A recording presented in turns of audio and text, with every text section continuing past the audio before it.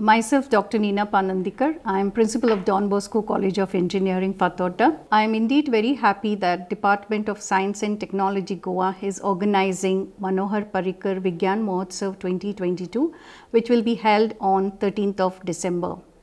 Eminent scientists are invited and they would be delivering sessions for students of state of Goa.